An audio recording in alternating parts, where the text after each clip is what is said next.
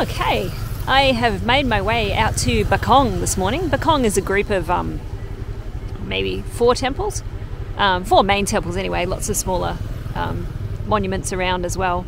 But this is the main one. It's got a double moat, and that's not the one I'm here to see today, although that one is lovely.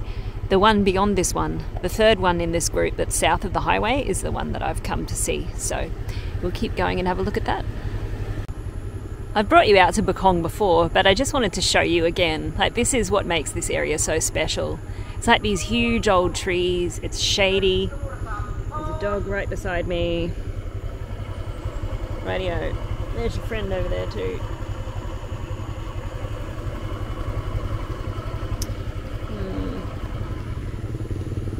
Yes, what makes this area so special is just the shade, just the village life going on. It's absolutely beautiful.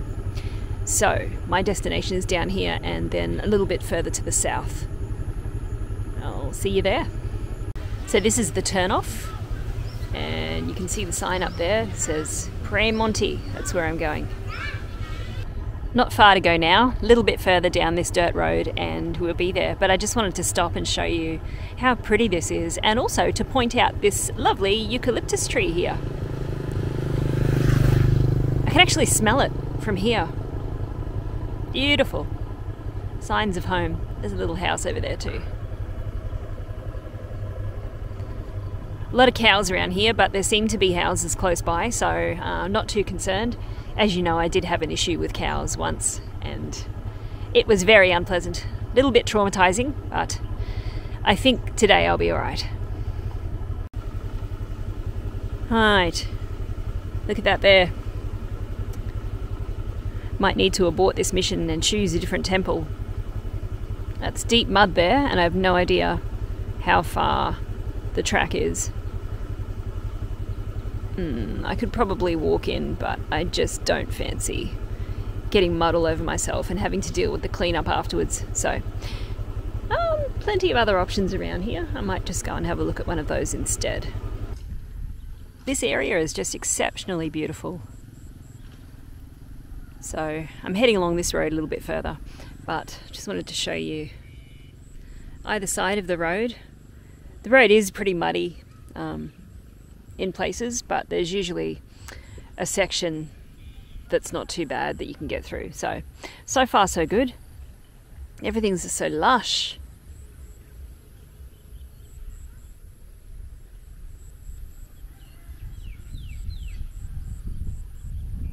Beautiful. I don't know if the vibe of this place is coming through on the video, but it's like a Sunday morning, about 9 o'clock. There's music on, you know, just like people chilling, kids riding on bicycles up and down the road from one village to the next. Yeah, just a really relaxed and chilled out vibe in this area. People doing a bit of this, bit of that, but very slow pace of life.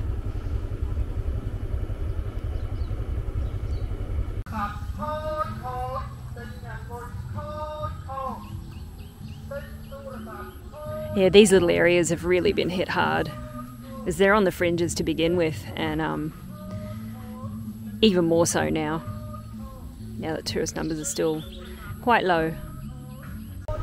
Beautiful bamboo growing out here, and there's some water. I think you can go fishing out there. I think that was one of the activities they used to have for people.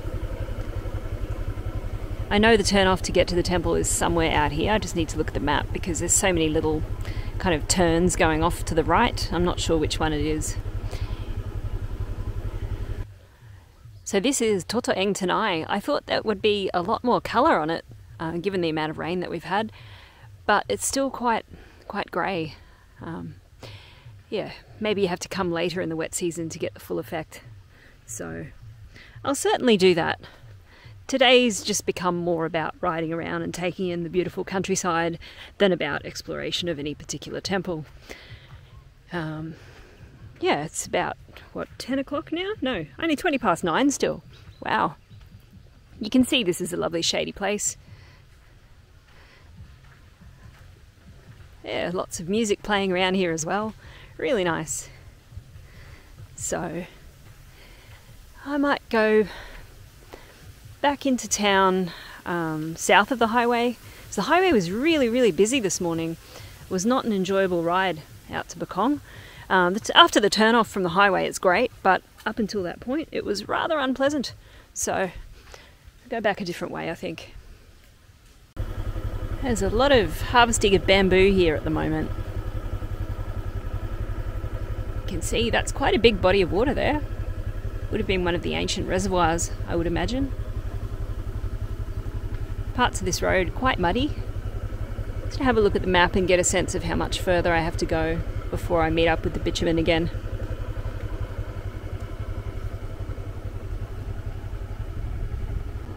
Well, the road looks to be quite good heading up there. I just have to go straight ahead. That's north, that direction. And then I'll hit a road that's going east-west, and I'll go west back towards Siem Reap from there. But you can see there's kind of a canal on both sides of this little road, and there's a little bamboo bridge going across to someone's property there. And on this side we've got some farming going on, agriculture. Don't know what they're growing, but it's all on raised mounds, as you can see over there.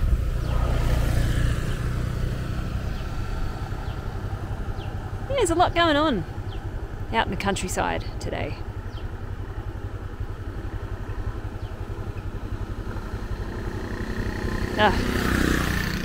Locals are certainly much more brave when it comes to riding on these roads at speed. I've been taking it very slowly. Just don't want to slide in this mud. That would be very unpleasant.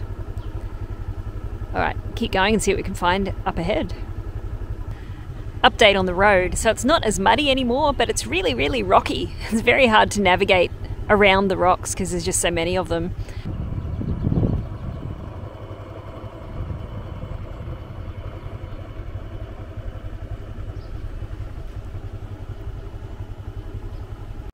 One thing I would say is people are very industrious out here. It's a Sunday, but people are still, working the land, going around selling stuff, people doing all sorts of things. There's so much to see.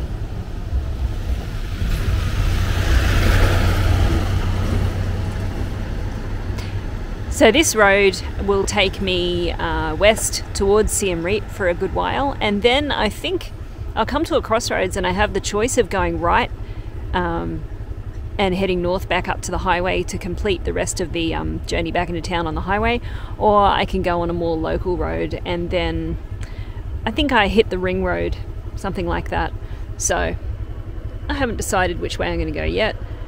I'm leaning towards the ring road just because the highway was so horrendous this morning, and also because when I get to the highway I have to turn left, which means I have to cross the traffic, which is not my favourite thing to do when it's busy and it's the highway. So I might take the quieter road, even though it'll probably take a bit longer to get back into town.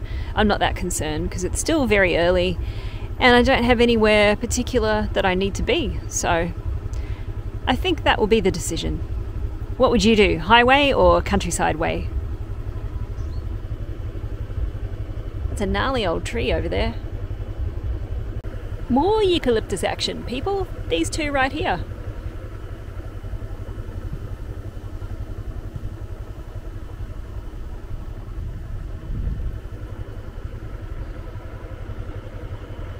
And if that's not enough, there's more.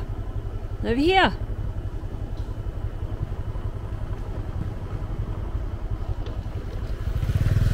I think I'm going to collect some leaves. Okay, so I did just stop to harvest a couple of eucalyptus leaves and I've stashed them into my bike. There.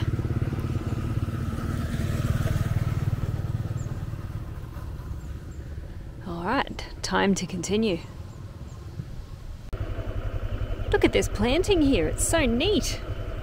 Amazing, and you can see that they're like most mature to least mature down there. That's just beautiful. Way to go using the space that you have. So cool.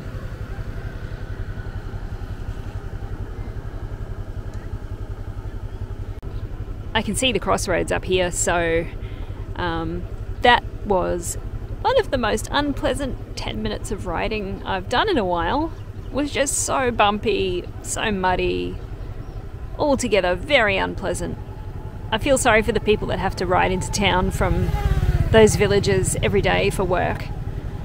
But it's got me thinking that I may just turn right and go home along the highway. Just because I'm over this riding now. I've had enough. And here's some cows. Check them out. There we go. I like it when they're tethered, which those ones are. But they look pretty chill, chewing their cud, just hanging. There's a lot of people coming along this road selling stuff too, like on motorbikes and carts, and like a truck full of dragon fruit before. There's a lady up here selling something from a bicycle. Lots of people with the loudspeakers as they go that tell people what they've got for sale. So I guess that's something that probably does quite well out here, because people don't want to go into town if they don't have to. So, you know, if they drive out and they've got some fruit that you want, then it beats the hell out of going to the market in town. Okay. Looking forward to getting up to that road up there and getting home to a coffee. Maybe I'll do a waffle stop on the way home. Feel like I've earned it somehow. Yeah,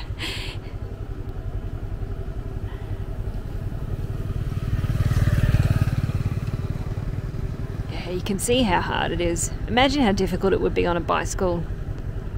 And it's not a mountain bike either, it's just an old city bike. It'd be very, very unpleasant. And of course, the later it gets in the day, the hotter it gets, and all of this moisture becomes steam almost, gets into the atmosphere and makes it even more humid. There it is, right in front, bitumen, black gold. So at this crossroads, there's a bit of a market, you can see. There's a phone shop, vegetables, there's someone selling bananas, the cockles. There's a bit of a silver pot.